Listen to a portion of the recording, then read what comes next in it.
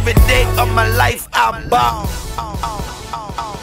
All right, so the carpet is so crazy, but I had to make sure that we grab Dimitrius. I'm going to call you by your name because I know everybody is running around calling you Pac right now. Congratulations on all so much. This is a heck of a debut, though. Yes, it is. I'm very happy, excited, I'm blessed, and you know what I'm saying, it's a good time to celebrate. And I'm glad you're excited because it's a lot of people on Hollywood Boulevard that's real pissed off because there's a lot of Tupacs out here. Really? They've been trying to, you know, got the bandanas for the impersonators. And then you come out, debut, you've gotten this role, changed your life. How's it impacted? It's been great, you know what I'm saying? It's provided me with some opportunities. It gives me a platform to do some things that I always wanted to do. So I plan on doing those, and you know what I'm saying, can't wait. At any moment, did you ever feel like you weren't yourself? Did you ever lose yourself because you got so deep in the character?